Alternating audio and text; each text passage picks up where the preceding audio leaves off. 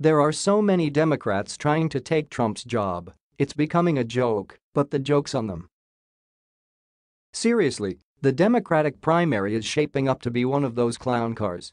Open the door and watch them all tumble out. The first poll about the 2020 race has come out. Looks like the clowns are in big trouble.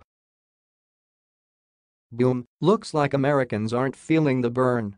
Bernie may be leading the other Democrats, but according to Rasmussen, Trump is beating Sanders with 47%. What's even more amazing? Bernie is only getting 74% of his own party. Trump is actually scoring 19% support from Democrats. That's 1 in 5. I mean, how bad can you be that you can't get 3/4 of your own party's support? Trump is enjoying a nice fat Republican lead of 83%. Biden seems to have a better chance, but wait.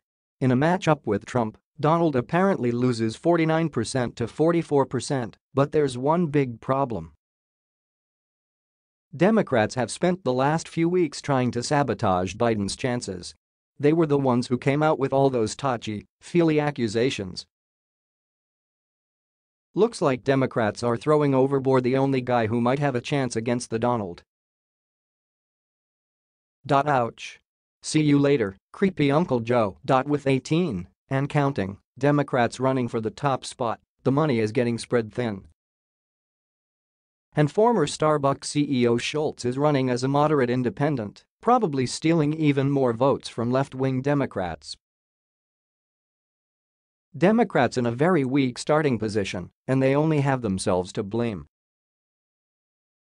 Meanwhile, Trump and the GOP are rocking the fundraising with millions coming in from regular Americans.